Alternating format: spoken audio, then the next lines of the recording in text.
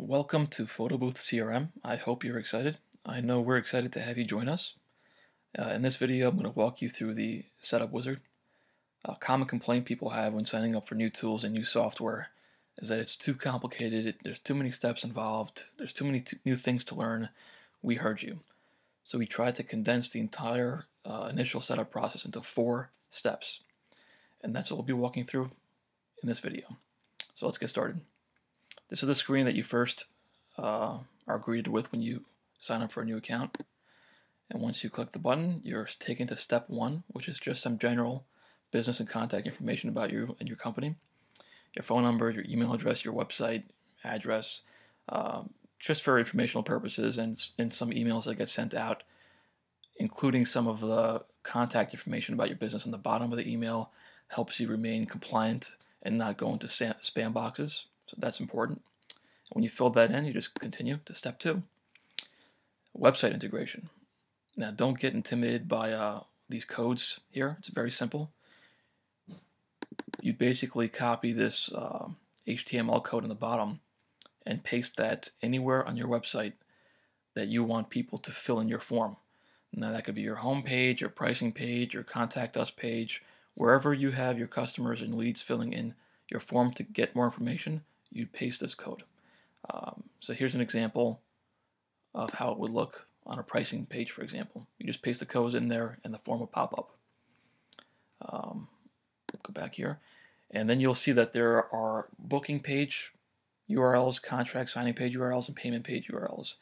For our purposes, we have the same URL for each step of the process. You can break them out into separate pages, and you basically would copy the same exact code and paste it into the pages. Now, if you head over to our booking page, this is what the form looks like. The code's embedded. It's just as simple as going into your editor and pasting the code in there. And when you pop out, you'll see the form. The thing to note is that this is an advanced super form, so to keep it easy for users, it's the same code that you paste everywhere. However, the code knows where in the process the customer is. So if it's on the initial pricing page, it will show the initial form. Even though I go to the booking page here and I see the initial form, if a customer is onto the contract signing portion of the process, they would not see this form. They would see the contract for signature. So that's pretty cool. You don't have to worry about putting different codes into different sections. It's all the same form. The form takes care of it, and it knows what step in the process the customer's at. And then we also have a review page URL. If you have any page on your website where you request people to fill out reviews of your services, you just put that URL here, and then after the event, when the customer is sent a email requesting a review, there's a button in that email, and it will lead them to this page.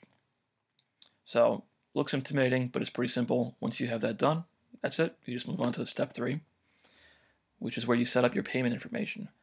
Now, as of the recording of this video, we are compatible with PayPal, Stripe, and Authorize.net. We hope to add more to that in the future. And it's pretty simple. You input your credentials for each of these processors. If you only use one, you fill in one. You'll see here we only have PayPal. You just put in your email address. If you use multiple, you can fill in multiple of these. The only thing that you'd have to do is check which one you want to set as your default. So you can have PayPal and Stripe, for example, and set PayPal as your default. And once you have that inputted, you just continue on to step 4, which is the final step. This is the section where you add your photo booths and your additional add-on services. So if you look at the photo booth section, you'll see here that we have 2 booths set up, the enclosed and the open. And you would add booth by clicking the button here, but I'll show you what it looks like with a filled-in one. You just type in the booth's name, whatever it may be, and you set in your pricing structure. Now you can do it multiple ways. You can just say that 2 hours is, let's say, $6.99, and fill it in for each hour. Or you can do it up to what we did here, 6 hours, and then say that every additional hour after that is an additional $100, and the system would calculate that for you automatically. And then you'd also set up how many booths you have of this particular booth type. So we have 1 enclosed booth, you put 1 in here. You can also set up a default setup and takedown time.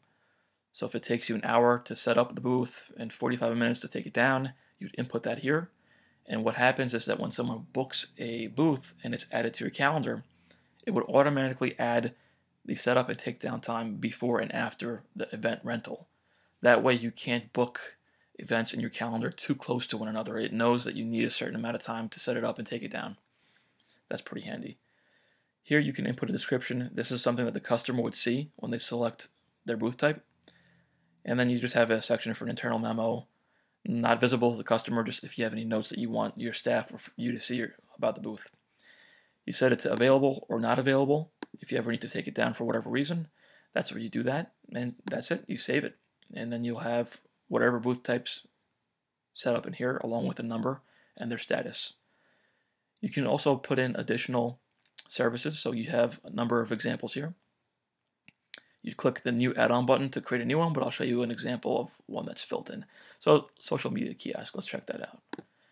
It's very simple. You just type in the name of the add-on, the price, the description that is visible to the customer. Again, it's the same thing, that there's a memo they don't see in case you want notes, and the available or not available status. It's really that easy.